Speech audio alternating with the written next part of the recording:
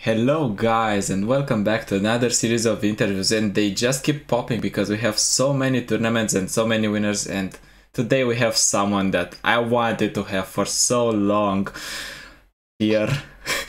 Too many top cuts, so few number ones. It's none other than What Am I? Hey Jordan, how are you doing?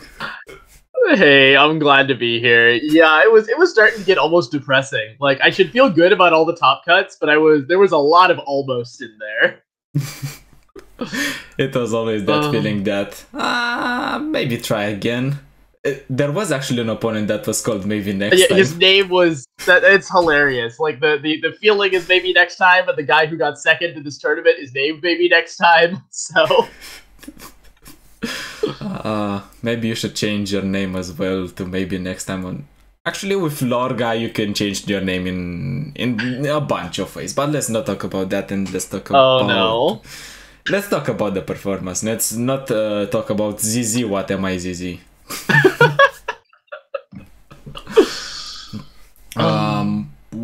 First of all, what did you bring in the Swiss rounds? Did you bring the similar decks or did you bring something different? That's my curiosity. So in the Swiss rounds, I brought 3 completely different decks. So this is actually a hilarious thing. So I was streaming the Swiss rounds, and I actually went. I almost worried I was going to lose the Swiss rounds. So my 3 decks were Gohard Kindred, Talia Aphelios, and then Trundle Ladros Control. That was what I brought to Swiss. And it was definitely an eclectic set of decks. I was trying to target aggro, and there was no aggro around for me to target. So I kind of just barely squeaked out of Swiss into top cut. And for those of you who are watching, they also know that you're trying to target yourself with those draws. Yeah, man. So the TLC list that I run when I was running that deck, I effectively run 5 Ladros, because I run 3 Ladros and 2 Bjerg that can only hit Ladros. And despite that, the amount of games where I'll go like 20, 22, 23 cards into my deck and not be able to hit that win condition is very, very impressive, if I do say so myself. Alright, but now let's talk about the good lineup, the one that actually performed, and let's see. Let's see after we go through the decks, why did you actually feel the change? Because the first one is Golden Fiora. You know what name runs around with this. You know what turtle names this. It's XxWhatAmIxX in this case. Fiora Shen seems bricky most of the time, so why choose Fiora Shen? So Fiora Shen does have those hands where, as we like to say, it bricks hard enough to build a fucking house. But when it doesn't, it's a really, really powerful deck. And also, just to add a little bit of consistency, you'll see my kind of one of tech choices are the one of Protege and the one of Chevalier. And those help your brick percentages a reasonable amount, because instead of mulliganing to 6 3-drops that you need to pillar on, you're mulliganing to 7, which is actually a big deal. And the same with 4-drops. Instead of having just Shen, you also have Chevalier to help out. And Chevalier is kind of like half a 4th River Shaper, half a 4th Fiora, and he kind of just goes back and forth. So those 1-drops were kind of my leaning toward trying to brick a little bit less. And also, when it doesn't brick, it's honestly one of the most powerful decks in the format. And the first question, because probably people that are watching this list have a burning question. Where the hell is Bristol Formation? So I was talking with Peps about this, and Peps Cola is my go-to guy for tech on Fiora Shen and for how to play Fiora Shen, because he's an amazing player. And what we realized is at this point in the metagame, literally the only deck that Brightsteel Formation is good against is the Mirror. And it was always a Mirror Breaker, but it used to be there were enough like solidly mid-rangey decks that you had some other useful applications for it. At this point, as far as the top decks go, it's basically only ever going to be good against the Mirror, and maybe every once in a long while it'll be okay against a Targon deck. But most of the time, that's going to be a dead card, and that slot just lets you have the 3rd Cithria, which is so powerful in this triple rally version of the deck. Right, and people are kind of torn apart between Golden Aegis. How many copies should you go? Why are you running 3? Where is that much confidence in Golden Aegis? Golden Aegis is this entire deck. Like, I think the only game that I dropped on Fiora and when I was playing this in Fight Night last night, the not getting to the finals of Fight Night were literally just the games that I couldn't draw Golden Ages. It creates so much tempo, it creates so much pressure. It can kill with Fiora, it can level your Shen, it can cause your Cithria to murder people. There is no better card for Fiora Shen than that, and anyone who's not running 3 is doing it wrong, and I will die on that hill. Well, we had Z-Turtle being Golden Ages seller, we had Garrett being an old Golden Ages seller, and now it's you who is a Golden Ages seller. So if 3 people make that, not only the top cut, if 3 people win the tournament with 3 Golden Ages in their decks, maybe you would like to introduce it in your deck, just maybe. Alright, but let's move forward to another deck that you have brought. It's the Moon Ninja. It's a Aphelios Lee Sin, and this is not something you traditionally see because you see Lee Sin paired with Zoe, so why Aphelios? So this is one that I've talked about a lot on my stream, and that I actually really firmly stand behind this one. Zoe is great, and what Zoe does is she forces your opponent to trade a little bit of negative tempo, and she threatens to accidentally win the game if they can't remove her. But the thing she does is she's actually really easy to remove, and it's hard to delay her because you always want to try to get the value. She also won't win the game on her own a lot of the time. The reason I like Aphelios is because this version, first of all, it's much better against aggro. Again, if you're playing the Zoe version, basically your only hope against a really all-in aggro deck is either double draw your Eyes of the Dragon, or get a Mentor on a Sparkle Fly. With this version, you're literally running 8 Eyes of the Dragon. Your average draw will have 2 Eye of the Dragon, which makes aggro decks absolutely cry. There is so much life gain in this deck. And also, Aphelios can just win the game on his own. I've had a bunch of games, in fact, probably at least half, where Lee Sin will, either not be there at all or just show up at the very end when Aphelios has already won the game. If you're playing against something that isn't a super late game control deck, then you get an Aphelios running and you just buff him up. He does fine. Doesn't need help. You mentioned when Lee Sin shows up, and I remember the comment in chat when you didn't draw Lee Sin for the most part of the game, and for the final push you drew it, and someone commented in chat, an ally has reconnected.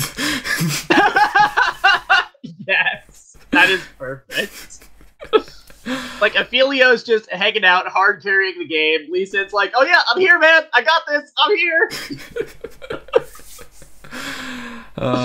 Back a bit to the deck, the other thing that people might notice that is different from usual lists is that there is no Palm here. What is the reasoning behind not running any Palm at all? So, Palm is the other Lee Sin's kind of tech against aggro and a little bit against mid-range. It's how you help those matchups out so you don't get, murdered by the Overwhelm decks, or you can do a little bit against Draven Jinx or Draven Azir.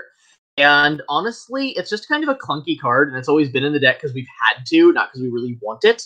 And this deck just doesn't need it anymore. You have 5 1-drops between Dustbringer and Sketchier. You're running, as I said, 8 Eyes of the Dragon, and you even have Fangs for more healing. Like, we finally have an excuse to get rid of that card, and we snap take it. How about do Zenith Blade instead of the traditional 3? Did you feel like it's too bricky to run 3 and you cut to 2? So Zenith Blade is a really, really tough card because you always want it with your Lee Sin, and you'll sometimes want it with your Aphelios when you're trying to win the game. But the reason we can get it down to 2 is because, first of all, you never want to draw 2 copies, right? Because you always want your Zenith Blade to draw your next Zenith Blade. So we can get it down to 2 to make that happen much less. And the reason why we're allowed to is because our 3 Aphelios and our 2 Gifts from Beyond can also create an Overwhelm. So we don't always need to be on Zenith Blade to OTK with Lee Sin. Yeah, it makes perfect sense. Besides that, the list is usually the same, but there is one Nopify. Did you consider to go to more than one Nopify to help some matchups in that regard? Yeah, that one's definitely a meta call. It all depends on what you expect to face, and I was expecting a lot of Matron lists, so I really wanted my 3 denies. If you're expecting more of the, mid-range decks with Mystic Shots or a lot of TF Fizz, then feel free to cut a deny for an Opify. The other reason that I don't have this 2 Nopifies in there is because I'm planning to ban TF Fizz with this lineup. Like, I'm planning to never have to play against TFIs with this deck, and that's where Notify shines the most. So I'm kind of okay having it only as a one of, and it's there more than anything, hopefully, to stop things like single combat or burn points at our face. Not to mention that all the players kindly advise you, if you're seeing in your opponent's lineup a TFIs and you plan on countering it, or even planning to counter it before the tournament, just calm the hell down, consider banning it. It's better for both players. Yeah, I had a bunch of games during my run, and it wasn't every game, but it was most of them, where you'd have both people show up with TFIs. It's just like, you know what? We have a gentleman's agreement. We're going to both ban TFIs. We're going to play some interesting interactive games. It's going to go away. It's going to be great. Don't worry about it. But speaking of the devil, the last one is TFIs, which is probably going to be gone in 2 more weeks, hopefully. Fingers crossed. Did you get to actually play it, or did you get it banned most of the time? I actually played it twice in the run through the top 32, because there were a couple of people who were running lists that were trying to target it, and it won both times I played it anyway. I think TFIs is just an absolutely busted deck, and I teched in the 3rd suit up and the 2nd mind meld specifically against the matron decks, because you're just going to be able to go through their mass removal, and a lot of those decks are on 1 or even 0 ruination, so it's really easy for Mind Meld to just completely win you the game, even when they think they've got the win, when they think they've stopped you. This deck is absolutely busted. This is nothing new to anybody who plays this game at all. It's either a must ban, or you have to be... Like, the only thing that scared me, basically, in the entire tournament that I was really, really scared of, was my opponent, I think it was in the top 4, was Black Boss, who showed up with a triple aggro lineup that had a chance to just burn me out through the TFIs before I could get going, and I basically not drew him. Because sometimes TFIs just kills you on turn 6, it doesn't matter. You mentioned that you added in 1 more suit up to go to 3 and 1 more mind meld to have a better late win condition, but if that wasn't a meta call into the matron list, what would you replace the 2 cards with? I normally really like... I stand by 2 mind meld in basically any meta. I think that the 2nd mind meld is a really big deal, and I talk about this the same way I used to talk about Ladros and Go Hard. People would play 1 Ladros, and because Go Hard drew, 20, 25 cards a game, they would have a reasonably good chance of hitting it, right? But if you play 2 Ladros and you're drawing 20 or 25 cards a game, you're really, really likely to hit it. And you often really wanted that Ladros to win the game with. And I feel the same way about Mind Meld, especially into Targon decks, which is what I want this deck to be very good against almost the most. Having that 2nd Mind Meld is a big deal, because you're almost always going to hit it. And also, if you draw it early, or you draw 2, you have so much discard in this deck. You have Poro Cannon, you have Rummage, you have Get Excited, you have Pick a Card. Like, it's not a big deal to have a dead card in your hand to get rid of. So I stand behind the 2 Mind Melds. The 3 suit ups, I would definitely cut 1 suit up. I might even consider cutting a Zap and putting in 2 Cyanide Urchins, just to get the deck a little bit more consistency. I have seen people that were trying to go for the Deathray MK1 deck, so they are a little bit better into aggro and they are a little bit better into the mirror. What do you think about that inclusion? I don't mind it. I think if I'm playing, and this is more to my philosophy as a lineup builder, I really like to polarize my decks. I am not inclined to tech in the direction of aggro unless my deck is supposed to be good against aggro anyway. And TFIs, most of the time, if you're beating an aggro deck, it's because you killed them on turn 6. Or you leveled Twisted Fate on turn 5 and you completely shut them down. And I don't think adding the Death Rays gives you enough percentage points for how bad that card is in matches like Targon and Trundle Matron Control. And so I'd rather stay polarized in most cases. All right. I don't mind the choice. It's just not one that I choose to make. So basically, Majin Bay didn't convince you. Nope. All right, we need to work harder on that then. It's truly better than you would think, especially when you draw it. And sometimes you can even get it from Burblefish, and it's like a card that you never see play. But if you get it, you are offered the opportunity. You can kill some units or enable some trades, or just get discard fodder at the very least. Yeah, But again, I don't think it's bad. I think it's a really good tech choice against an aggro heavy metagame. But if I was going to play against an aggro heavy metagame, I probably just wouldn't play TFIs. I just play 3 aggro stomper decks. all right, and something very important because we have gone through your Swiss lineup, we have gone through your actual lineup that won you the tournament. So what changed? What happened from Swiss to Top Cut that made you decide to go against your first lineup and switch?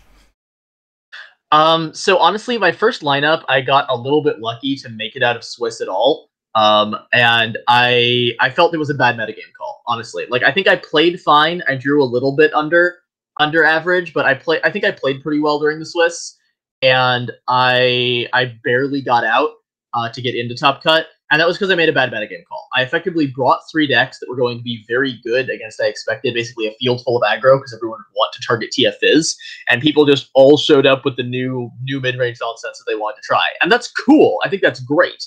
That was a bad metagame call on my part, and I assumed that the metagame would be relatively similar to what it was, so I wanted to do a hard shift to target a different metagame than I expected, and I expected a lot of Trundle Matron. This victory, while it's sweet, is mostly bittersweet because usually, from what you told us, you don't try to go with the flow. You usually try to go against the waves and come with your counter meta. So, yeah. Yeah, to be fair, I did not bring Trundle Matron, which was what I expected to be the biggest meta deck. But I definitely, when I talk about pillars of the metagame, I tend to talk about 5 pillars of the metagame, and I will admit that I just decided to bring 3 of them. I just brought the best decks and decided I would just try to play better than my opponents today. And sometimes that's just what you have to do. And the issue that I do see here, I do not know if you are looking at it this way, but the decks that are the pillars as you name them are the same as past metas all over again. Like last meta, what was very popular? Shen Fiora, Twisted Fate Fizz, and a bunch of Lil nonsense. And this meta is kind of the same. Plus minus some Fielder Rush that converted to the Lissandra Trundle OTK. Yeah, so this is part of why I'm such a big proponent, I suppose, or maybe hoper, because I don't really have any influence in this direction, that they will be lots of changes to both TFIs and maybe the metagame as a whole. And also, just more frequent balance patches would be great. It is definitely not a particularly changed meta from last season, despite the introduction of Shreema. Yeah, Shurima seems like it's lacking in the power level. I think I have seen in one Discord, Shurima is fine, but it needs more than 5 good cards in order to be actually good. I mean, we've got Ruin Runner, we've got Pact of Negation, we've got Dune Keeper, we've got... No, I'm done. Alright, it's not even 5, it's 3. I mean, we could call Renekton a good card or a decent one. I'd give it to Redacted. I'd give it to Redacted. Yeah. I really want Talia to be a good card, but I don't think she's there yet. Not just yet. I played Talia in the Swiss, and it was definitely a bit of a struggle. Hey, don't kill my dreams. I still have my dreams of playing Fansmith with Talia. Oh god. Shifting a bit back to the tournament though, because this was a region lock tournament, and what would be your tips towards people that are preparing for region lock, because seasonals are coming and we have all these tournaments as opportunities I think to prepare. I think you mean Riot Lock. Riot Lock. I brought 2 Ionia decks. This was definitely a Riot Lock. Riot Lock. So what would be your tips? My tips for people who are preparing for the seasonal right now, and this is going to sound a little bit silly, but don't. The next patch is going to be in 2 weeks. The odds that the meta is going to hard shift are almost 100%. If you want to be preparing for some of the smaller tournaments that we're hanging out in, I love those. That's great. And my tips are, my biggest one is look toward the 5 pillars of the metagame and find one that you're going to soft target and one that you're going to ban. And the 5 pillars for me are TFIz, Fiorishen, Lee Sin, Trundle Watcher, and Targon Piles. I include like all of the random Aphelios nonsense in that one. And I think a really good way to think about trying to make a lineup is figure out which of those you think is going to be the most popular, and find one of those that you want to target and one that you're planning to ban out. All right, that's some good advice. And what do you think was the best trait of yours that made you push through all this top 32, make it to the final, and win the game? Of mine or of the lineup? Of yours. Of yours. We discussed about the lineup. Let's see what Jordan has special, what Jordan has in store. Well, for me, it's mindset, right? And anyone who's been on my stream sees the quote that I put there literally every single day. It's not about winning; it's about playing a beautiful game. And if you think about it that way, if you think about no matter what's going on, I'm always going to try to play my best game. I'm going to try to play as close to optimally and as beautifully as possible, then that will give you the best chance to win. And if you're focused on winning too much, then it's really easy to have one thing go wrong and tilt off and miss playing to your outs. And if you're going to play at the top level, you have to get every percentage point that you have. Yeah, because we see a lot of people that just pick up a loss and then their entire mentality shifts. They start making misplays. They don't focus on the game. They tap into that loser's mentality. But if you are going in with the feeling that, all right, fun is my actual reward. If I'm winning something, that's along the way. That shifts the things entirely. It's not even that fun is my reward, right? Because I think that's a little understating it. It's that my reward is to know that I was at my best. And as long as I'm at my best, then that's what I care about, and that's what will lead to the victories anyway. Wise words from a champion. Before we actually close it out, if you had anyone that helped you prepare, of course TMM helped you prepare, because otherwise we won't be a team. But if anyone else helped you along the way and you want to shout them out, if you want to tell people who supported you along the way, this is the time to show them some recognition. Sure. Mostly I ended up practicing with TMM for this one. I have a couple of other people I practiced with sometimes, but it wasn't really for LORGA. But I will give a quick shout out to someone who doesn't get mentioned enough, but is a great tech builder and a great deck builder in our community. MTuck, actually, I had some good discussions with about lineups and decks in the format in general. He is an absolute boss, and I appreciate him. Awesome. And we're glad to finally have you around, and this is my personal hope that we're going to have you around more, because you are a damn good player, making top cuts every time. You deserve more. You deserve more, my friend. I'll do my best, buddy. Alright, thank you guys for watching, and we're going to come around with another interview probably in the next few days, so see you around, guys.